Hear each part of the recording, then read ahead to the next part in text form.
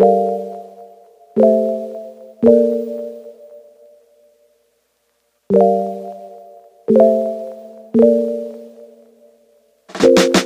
up guys, welcome back. Today we're going to be doing a 6-month review on the Trek Remedy 9.8.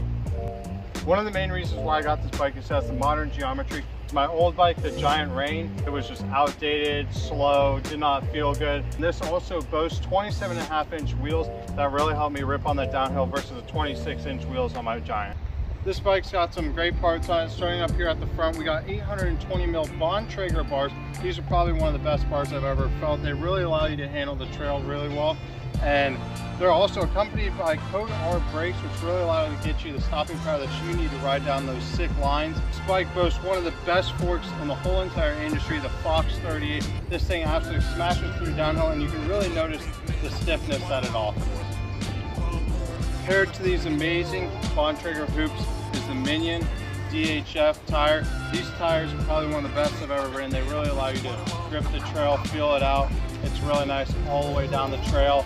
Everything about these tires is just a plus. Beforehand, I had the Bontrager SC5s. Those were also really good tires, but I decided to upgrade to these Maxxis tires. This bike comes equipped with the Fox Flow X. This is probably one of the best shocks I've ever felt.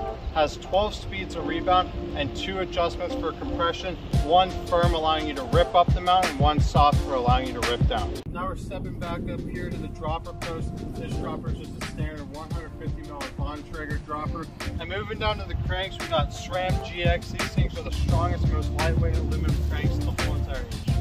This bike is equipped with SRAM GX Eagle for the drivetrain. Everything about it is just amazing, really lightweight, durable, and allows you to get all the range of gears that you need.